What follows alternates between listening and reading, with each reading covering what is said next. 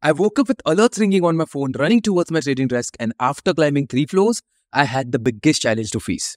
I got alerts on 4 charts, there were 4 trades, and I could only take 2 and had to make a decision right now. This is the 9th day of the challenge, and I started my day trading before the Huberman's routine because of the early opportunities.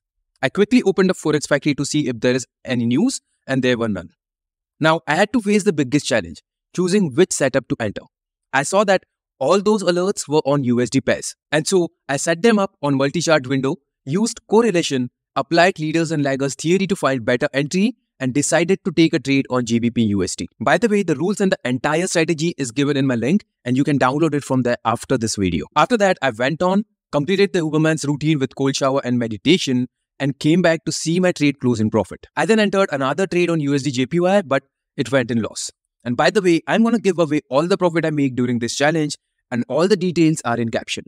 Now, today was just an insane day. I kept on getting trades after trades, setups after setup, got at least 8 trades till now, but as I could not trade over 2 setups a day, I'm resisting my urge to get into the trade. And to be honest, this rule of only 2 trades a day is helping me a lot with overtrading. Moving forward, I did the backtesting, meditation, and ended my day with reading and journaling. Our today's profit is minus $2.60, and the total profit till now is $63.81.